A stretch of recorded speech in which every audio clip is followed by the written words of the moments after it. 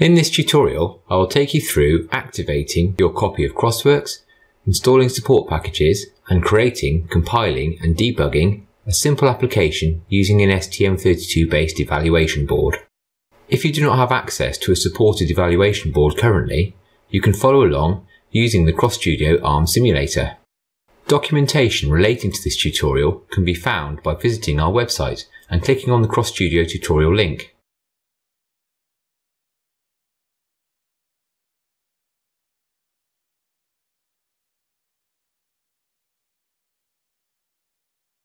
Each copy of CrossWorks must be registered and activated before it will build projects or download and debug applications. We are going to use the CrossWorks License Manager to request and activate the software. Requesting an evaluation key is very similar, and I'll mention the differences as they occur. From the top menu, select Tools, License Manager. Then choose either Evaluate CrossWorks or Request Activation after purchasing. In either case, choose whether to lock the license to your computer's MAC address or to your system's primary disk. Do not, however, choose VPN Ethernet adapters, as these MAC addresses frequently change. Otherwise, the selection is down to personal choice. Click the Send Email button to create an activation request addressed to license@crossworks.com. If you do not have a default email client installed, copy the activation request text and paste it into an email addressed to license@crossworks.com. When we receive your request, we will reply with a key which you can use to activate CrossWorks. From the top menu, choose Tools, License Manager, click the Activate CrossWorks option. Enter the activation key you have received from us, then click Install License.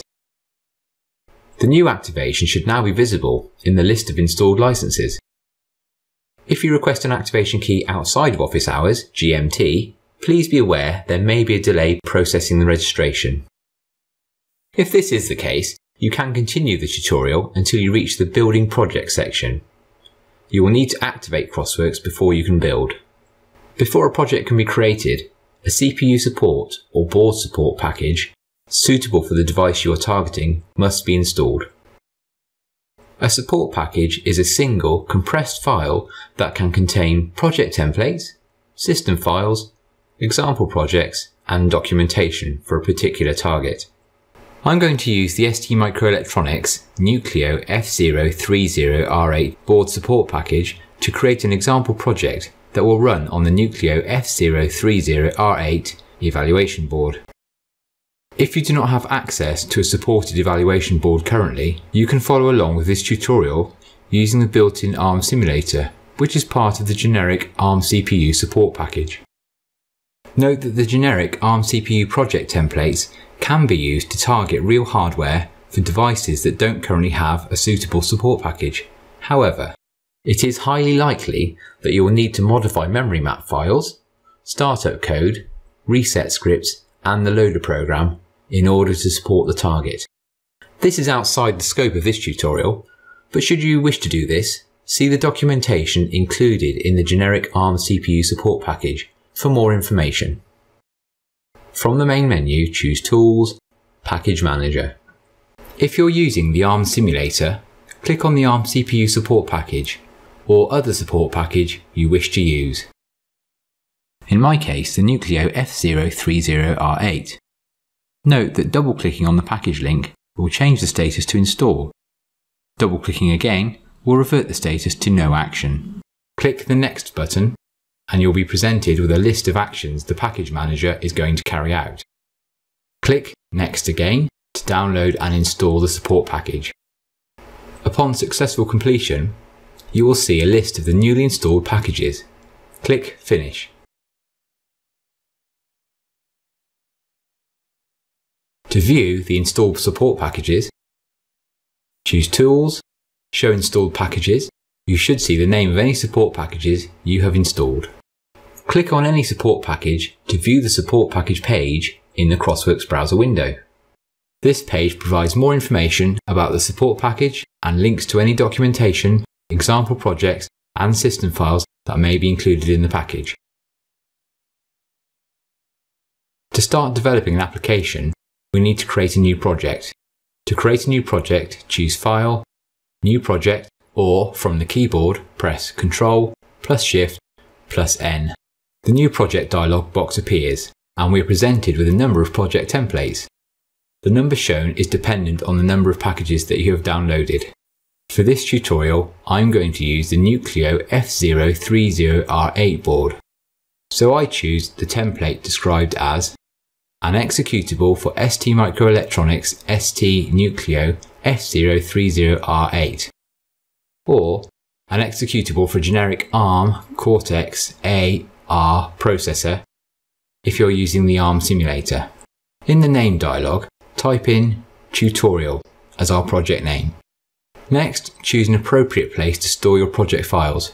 CrossWorks will create a folder with the name you have given your project in this directory. Click Next. The Choose Common Project Settings dialog now appears. Here you can customize the project by altering a number of common project properties, such as an additional file format to be output, or the library support to include if you use printf and scanf. Double-clicking a project property or its value will display either a drop-down menu of potential valid values or a text field in which you can type arbitrary values. These settings can be changed after the project is created in the Project Explorer. For this tutorial, the default values are fine. Click Next to display a list of the files CrossWorks will add to the project by default. You can uncheck any file you plan to add manually or that you know will not be needed. For the purposes of this tutorial, we will uncheck main.c. The Links to System Files group shows the links to CrossWorks system files that will be created in the project. Because these files are links, the default behaviour is that they will be shared with other projects, so modifying one will affect all projects containing similar links. To prevent accidental modification, these files are created as read-only. Should you wish to modify a shared file without affecting other projects, first import it into the project. This will be demonstrated later on in the tutorial. The Project Files pane shows the files that will be copied into the project. Because these files are copied to the project directory, they can be modified without affecting any other project. If you uncheck an item, that file is not linked to or created in the project. Click Next to view the default configurations that will be added to the project. Again, you can uncheck any you know will not be needed, but for this tutorial, we will leave the defaults unchanged. Here you can specify the default configurations that will be added to the project. See Creating and Managing Projects for more information on project configurations. Click Finish to complete the new project's creation. If you're using the ARM simulator, this will create a project for a generic ARM device with RAM located at address hex 0. This is fine if you're going to run this example on the simulator. ARM hardware, however, is rarely so accommodating because memory will be mapped at different addresses, target-specific startup code may be required to initialize peripherals, different techniques need to be employed to reset the target, and target-specific loader applications are required to program flash memory. To create a project to run on hardware, you should instead select a template from the project type matching your target.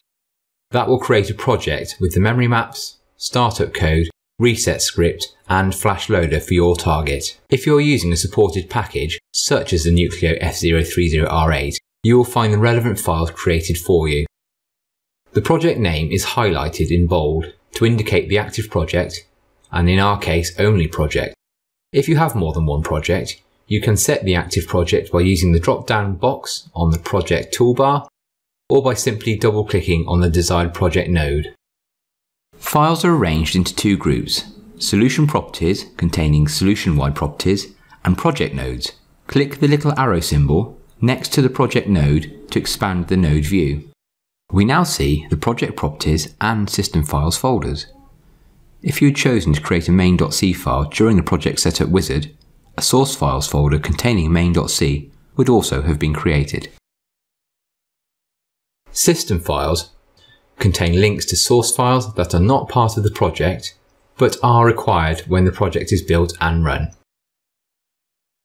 Files stored outside the project's home directory are indicated by a small purple shortcut symbol at the bottom left of the icon, seen here. These folders have nothing to do with directories on disk. They are simply a means to group related files in the Project Explorer. You can create new folders and specify filters for them based on the project file extensions. To do this, right-click on the project node and select New Folder. Give the folder a name. In the source folder, enter or browse to the physical directory holding the files you wish to filter. Then, in the filter specifications, add the extension you are filtering for. In my case, .html, so I enter the filter using asterisk wildcards. Click OK. Thereafter, when you add a new file to the directory, it will be shown in the Project Explorer folder, whose filter matches the new file's extension. We will set up the example project with some files that demonstrate features of the CrossWorks IDE. For this, we will add one pre-prepared file and one new file to the project. Let's create a source files folder to store our new files in. Right-click on the project node and then choose New Folder as before. Name the folder Source Files. In this instance, we won't apply a filter. To add one of the existing tutorial files to the project, highlight the Source Files folder just created, right-click and choose Add Existing File. In response, CrossWorks displays a standard file locator dialog. Use it to navigate the CrossWorks installation directory, then to the tutorial folder, where you should select the fact.c file. Click Open to add the file to the project. The Project Explorer will list fact.c in the project item's Source Files folder with a shortcut arrow because the file is not in the project's home directory. Rather than edit the file in the tutorial directory, we'll place a copy of it into the project's home directory. In the Project Explorer, right-click the fact.c node. From the pop-up menu, click Import. The shortcut arrow disappears from the fact.c node, indicating that our working version of that file is now in our tutorial project's home directory. We can open a file for editing by double-clicking the node in the Project Explorer. For example, double-clicking fact.c opens it in the code editor. Our project isn't complete because fact.c is only part of an application. To our project, we'll add a new C file that will contain the main function. To add a new file to the project, do the following. Choose File, New, to open the New File dialog. In the Templates pane, select C file to indicate the general type of file. In the Name Edit box, type main.c. CrossWorks opens a new file in the code editor. Rather than type the program from scratch, we'll add it from a file stored on disk. With the new empty main.c in the foreground, choose Edit, Others, Insert File. Using the File Selection dialog, navigate to the tutorial directory. Select the main.c file. The file text is now pasted into your main.c file. Next, we'll set up some project options. Up to this point, you have created a simple project. In this section, we will set some options for that project. You can set project options on any node of a solution.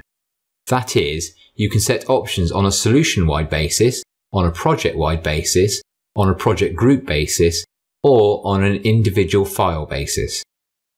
For instance, options you set on a solution are inherited by all projects in that solution, by all groups in each of those projects, and by all files in each of those groups. If you set an option further down in the hierarchy, that setting will be inherited by nodes that are children of, or grandchildren of, etc., that node. This provides a powerful way to customize and manage your projects. We will define a C preprocessor definition that will apply to the entire tutorial project.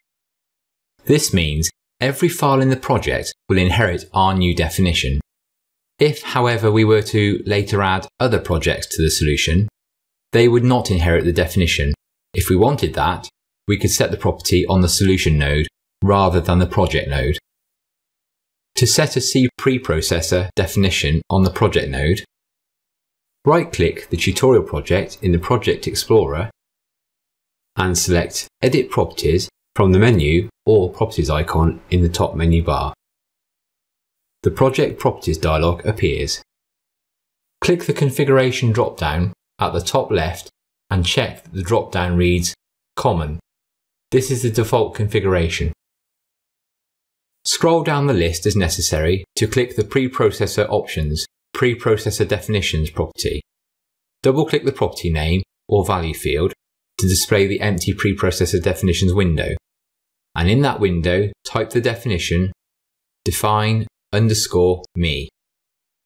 When you change between debug and release configurations, the code generation options change. This dialog shows the options used when building a project, or anything in a project, in a given configuration. Because we put the above new definition in the common configuration, both debug and release configurations will use this setting. We could, however, set the definitions to be different in debug and release configurations. If we wanted to pass different definitions into debug and release builds. When a property is changed, it will be highlighted, indicating that the property is overriding the current hierarchy. To revert the property to its original hierarchical configuration, click on the property and select Use Inherited Value. Now that the project is created, it's time to build it. There are some deliberate errors in the program that we need to correct. Doing that is the next step in this tutorial. The first thing to do is set the active build configuration you want to use. Select Thumb Debug from the active configuration. This means we're going to use a build configuration that generates thumb code with debug information and no optimization, so it can be debugged. If we wanted to produce production code with no debug information and optimization enabled, we could use the thumb release configuration. However, because we're going to use a debugger, we should use the thumb debug configuration. Using the build toolbar, click the build tutorial button or press F7. CrossWorks starts compiling the project files but stops after detecting an error. The output window shows the transcript, which contains the errors found in the project. The file main.c contains 2 errors. After compilation, CrossWorks moves the cursor to the line containing the first reported error and displays an error message in the output window. To correct the error, change the return type of factorial from void to int in its prototype. To move the cursor to the line containing the next error, press F4 or choose Search Next Location. The cursor is now positioned at the debug_printf statement, which is missing a terminating semicolon. Add the semicolon to the end of the line. Using F4 again reveals that we have corrected all errors. Pressing F4 again wraps around and moves the cursor to the first error. And you can use Shift plus F4 or Search Previous Location to move back through errors. Now that the errors are corrected, build the project again by pressing F7. The transcript shows there is still a problem. The remaining error is a linkage error. Double-click fact.c in the Project Explorer to open it for editing, and change the 2 occurrences of fact to factorial. Rebuild the project. This time, the project compiles correctly. A summary of the memory used by the project is displayed at the end of the build log. The results for your application may be different, so don't worry if they don't match. Developers are always interested in how much memory their applications use, especially when they are working with small, embedded microcontrollers. The Project Explorer can display the code and data sizes for each project and individual source files that are successfully compiled. To add or remove this information, use the Options pop-up menu on the Project Explorer toolbar to check or uncheck the Statistics column. The Code column displays the total code space required for the project. The Data column displays the total data space required. The code and data sizes shown for each C and assembly source file are estimates, but good ones. Because the linker removes any unreferenced code and data and performs a number of optimizations, the sizes for the linked project may not be the sum of the sizes of each individual file. The code and data sizes for the project, however, are accurate. As already mentioned, your numbers may not match these exactly. The Project Explorer is very versatile. Not only can you display the code and data sizes for each element of a project, and for the project as a whole, you can also configure it to show dependencies for a file. As part of the compilation process, CrossWorks finds and records the relationships between files.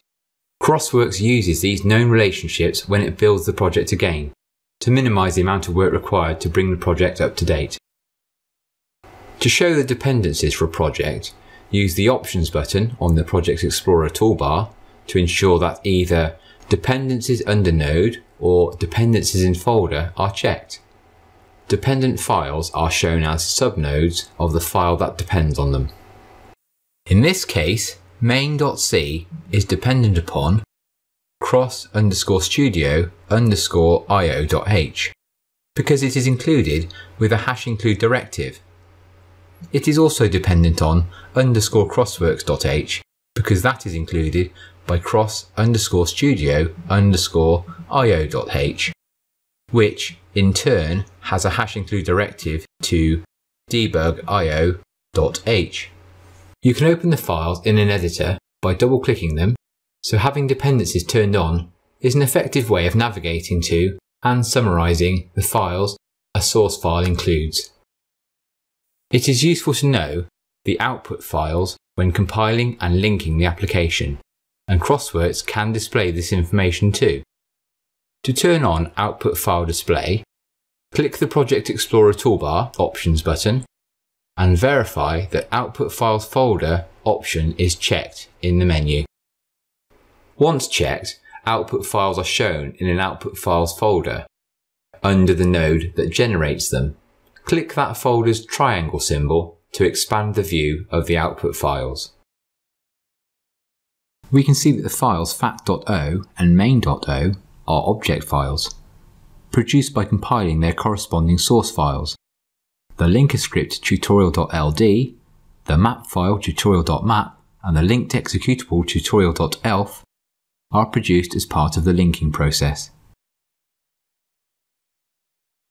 As a convenience, double-clicking an object file or a linked executable file in the Project Explorer will open an editor showing the disassembled contents of the file. If you change your project and rebuild it, thereby causing a change in the object or executable file, the disassembly view updates to keep the display's contents synchronized with the file on disk. The memory usage window can be used to view a graphical summary of how memory was used in each memory segment of a linked application. Choose View, Memory Usage, or press Ctrl + Alt + Z. For the tutorial project, the memory usage window shows this. In my case, the flash segment has been located between here and here. The flash is 64 kilobytes in length and has 63.2 kilobytes of unused memory. Expanding the flash segment by clicking it, CrossWorks will display all the program sections contained within the segment. Similarly, the same can be done with the RAM to view section placement. For a more detailed view of how your application is laid out in memory than the memory usage window provides, you can use the symbol browser. It allows you to navigate your application, see which data objects and functions have been linked into your application, what sizes they are, which sections they are in, and where they are placed in memory. To activate the symbol browser, choose Navigate, Symbol Browser, or press Ctrl + Alt + Y. In the symbol browser, you can see sections and their sizes. For example, the .vectors section containing the ARM exception vectors is placed in memory between here and here. The .init section containing the system startup code, the .text section containing the program code, and the .ro data section containing read-only data are all placed in memory. The .heap section is 128 bytes in length and is located at this starting address. The stack size can be adjusted in Project Properties. Right-click the project node and then click Edit Properties, choose Linker, Runtime Memory Area Options. By double-clicking on the current value, a new dialog box will appear. The heap size can then be adjusted. Whilst in the Runtime Memory Options, we can also see the stack section is 256 bytes in length. The stack size can also be adjusted in the same way that we adjusted the heap. Drill down in the symbol browser by double-clicking a node. Let's try this with the .text node, which contains the program code. CrossWorks displays the individual functions that have been placed in memory and their sizes. Here we can see that main is 64 bytes in size and is placed in memory between here and here, and that factorial is 42 bytes in size and occupies addresses from here through to here. Just as in the Project Explorer, if you double-click a function, CrossWorks moves the cursor to the line containing the definition of that function. So you can easily use the symbol browser to navigate around your application. You can print the contents of the symbol browser by selecting its window and choosing Print from the File menu, or Print Preview if you want to see what it will look like before printing. CrossWorks prints only the columns that you have selected for display, and prints items in the order displayed in the symbol browser. So you can choose which columns to print and how to print symbols by configuring the symbol browser display. We've touched on only some of the features the symbol browser offers. To learn more, refer to the symbol browser section of the CrossStudio documentation where it is described in detail. Our sample application, which we've just compiled and linked, is now built and ready to run. In this section, we'll concentrate on downloading and debugging this application and on using the features of CrossWorks to see how it performs. Before running your application, you need to select the target to run it on. Choose Target, Connect, then double-click on the interface you wish to use. For the moment, I'm going to attach to the ARM simulator. After connecting, the target is shown in the status bar. The colour of the target status LED in the status bar changes according to what CrossWorks and the targets are doing. White, no target is connected. Yellow, target is connected. Solid green, target is free running, not under control of CrossWorks or the debugger. Flashing green, the target is running under control of the debugger. Solid red, target is stopped at a breakpoint or because execution is paused. Flashing red, CrossWorks is programming the application into the target. Double-clicking the target status will show the target's window if it is not already visible. If the target can provide the information, the core simulator target can accurately count the cycles spent executing your application, so the status bar shows a cycle counter. The ST-Link v2 will not bring back this data, which is why I've used the ARM simulator for this part of the demo. To demonstrate this, I will download and run the program. This is done by selecting Debug, Go, or pressing F5. By default, CrossStudio will build the necessary project files and then flash the firmware, eventually pausing at the start of main.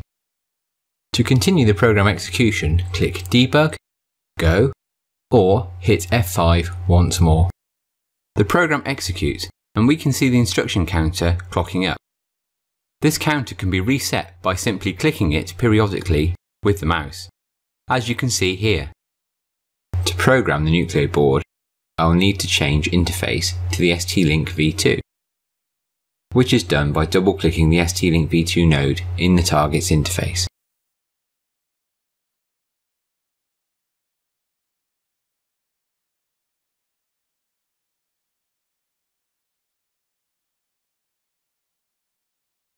CrossWorks will run a program until it hits a breakpoint. We'll place a breakpoint on the call to debug_printf in main.c. To set the breakpoint, move the cursor to the line containing debug_printf and choose Debug, Toggle Breakpoint, or press F9. Alternatively, you can set a breakpoint without changing the cursor's position by clicking in the gutter of the line to set the breakpoint on. The gutter displays a red dot on lines where breakpoints are set. Breakpoints can be viewed in the Breakpoints window by selecting View, then Breakpoints. The breakpoints you set are stored in a session file associated with the project, so your breakpoints are remembered if you exit and rerun CrossWorks at a later date. The breakpoints window updates to show where each breakpoint is set and whether it's set, disabled, or invalid. You can find more detailed information in the breakpoints window section of the documentation. To start the application, choose Debug, Go, or press F5. The workspace will change from the standard editing workspace to the debugging workspace. You can choose which windows to display in each of these workspaces and manage them independently. CrossWorks loads the active projects into the target and places the breakpoints you have set. During loading, the target log in the output window shows its progress and any problems. By default, CrossStudio will stop program execution at the beginning of the main function. This behaviour can be modified in the main options menu by right-clicking on a project or solution node and selecting Edit Properties, Debugging, Set Initial Breakpoint At. To continue program execution, choose Debug, Go, or hit F5. The program stops at our breakpoint and a yellow arrow in the gutter indicates where the program is paused.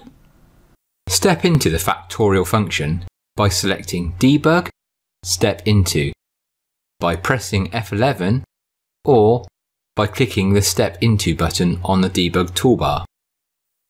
Now step to the first statement in the function by selecting Debug, Step Over, by pressing F10, or by clicking the Step Over button on the debug toolbar. You can step out of a function by choosing Debug, Step Out, or by clicking the Step Out button on the debug toolbar. You can also step to a specific statement by choosing Debug, Run to Cursor. To allow your application to run to the next breakpoint, choose Debug, Go. Note that when single stepping, you may step into a function whose source code the debugger cannot locate. In such cases, the debugger will display the instructions of the application. You can step out to get back to the source code or continue to debug at the instruction code level. There may be cases in which the debugger cannot display the instructions. In such cases, you will be informed of this with a dialog and you should step out. Being able to control execution isn't very helpful if you can't look at the values of variables, registers and peripherals. Hovering the mouse cursor over a variable will show its value as a data tip. You can configure CrossWorks to display data tips in a variety of formats at the same time using the Environment Options dialog.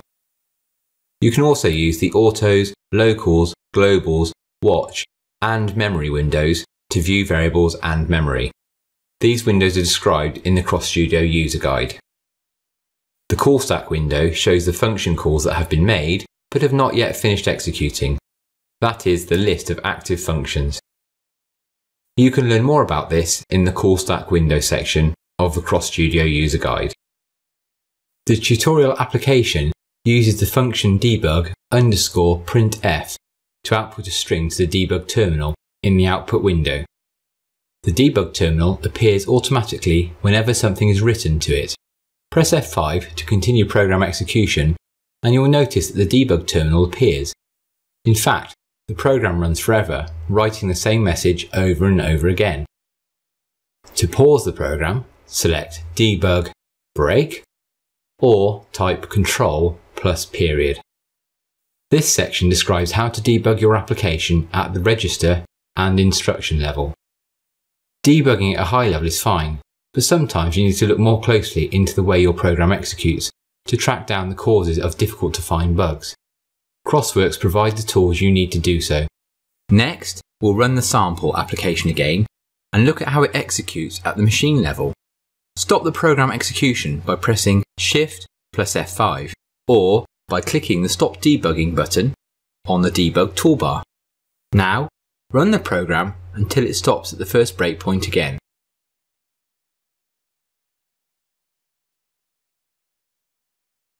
The Registers window can be used to view CPU and peripheral registers. To display the state of the registers for the active processor mode, select the Groups drop-down and ensure that the CPU context slider is switched to the green position. There are 4 register windows, so you can open and display 4 sets of CPU and peripheral registers at the same time. You can configure which registers and peripherals to display in the registers windows individually. As you single step the program, the contents of the registers window update and any change in a register value is highlighted in red. The disassembly window can be used to debug your program at the instruction level. It displays the disassembly of the instructions around the currently located instruction, interleaved with the source code of the program, if the source is available.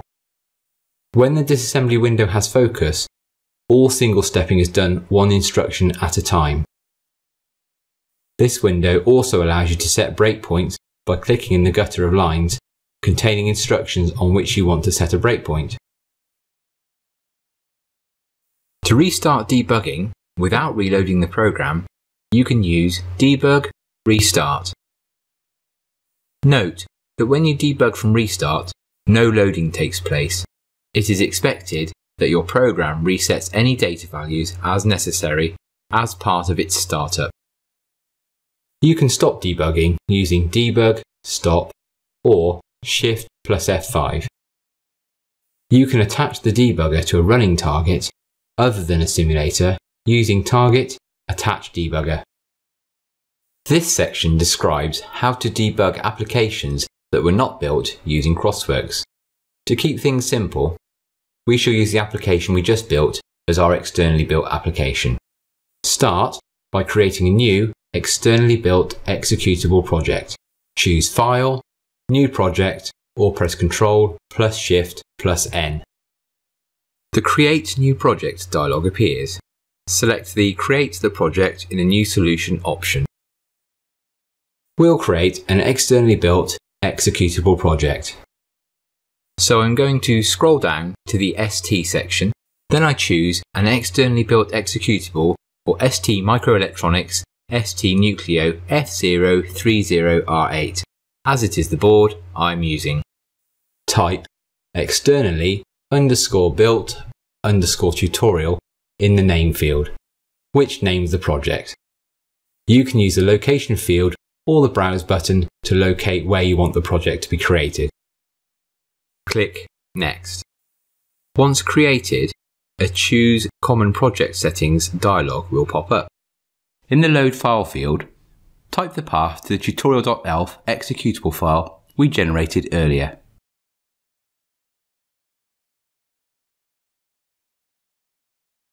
Now you have created the externally built executable project, you should be able to use the debugger just as we did earlier in the tutorial. For more information or to download the free trial of CrossWorks for ARM, please visit our website www.rowley.co.uk or email sales@crossworks.com. Thanks for watching.